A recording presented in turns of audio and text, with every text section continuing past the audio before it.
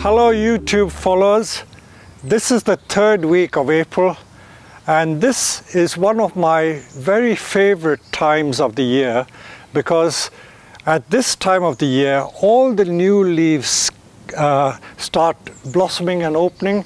My beautiful Deshojo in front of my house is a beautiful soft red and pink, and the flowers in the background of the exocorda have started to bloom. So let me just show you, this is our house herons and why we call it herons. Many people have asked me over the years, why is our nursery called Herons? And for those of you who do not know the story, let me tell you what the significance of herons is. This is my house, which is called Herons. When we purchased it back in 1985, the house was called Herons, and the nursery was in a very bad, dilapidated condition. But the house was new, but we've improved it since. I've planted all the trees and added Japanese touches to the garden and to the house. And when we came to see this house, the name Herons was very significant from the Chinese and Japanese point of view, because herons and cranes are very lucky symbols in Chinese folklore and mythology. Herons and cranes are the symbols of longevity, and they fly into the heavens, and so we thought this would be a lovely name to have.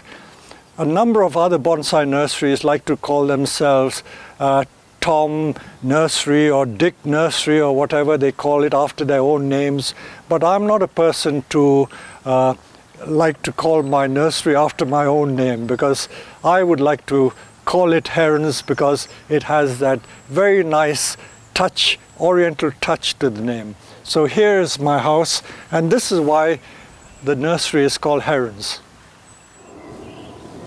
So this is Herons, the home of bonsai. So when you visit our nursery, this is what you will see immediately. Our garden trees of large maples, large bonsai, and the large Japanese white pines.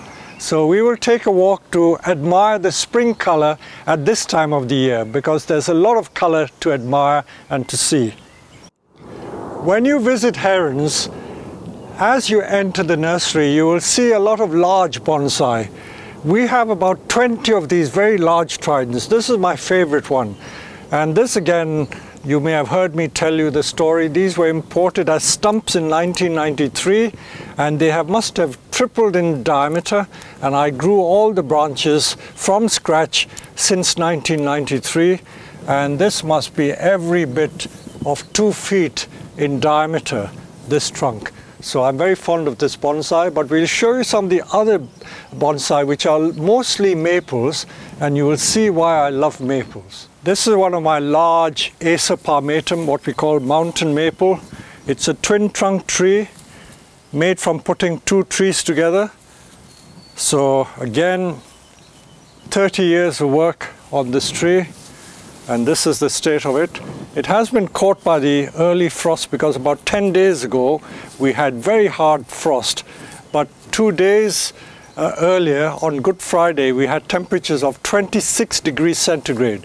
So although spring is a lovely time of the year, you can get very quick changes in temperature from freezing to about 25, 26. So the trees can get damaged by frost.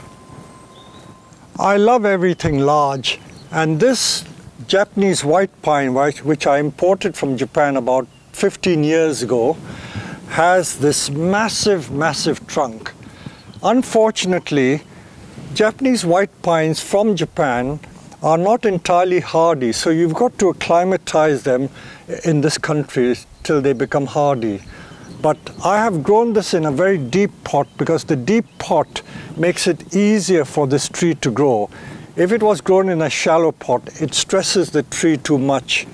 And in early spring, all these candles are starting to develop. I don't prune them straight away. I'm going to tell you more about pine pruning at another time, but this is just to show you the size of this white pine. Another of my large Japanese maples. This is just a straight Acer palmatum. This again was imported as a stump in 1993 probably, and I've grown a lot of the branches. At this time of the year, in the third week in April, the shoots here are almost all new.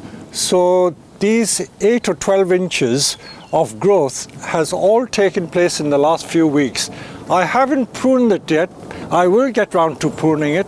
It's just to show you the spring condition. These are some of my not personal trees, but favorite trees, and I display them at different times of the year.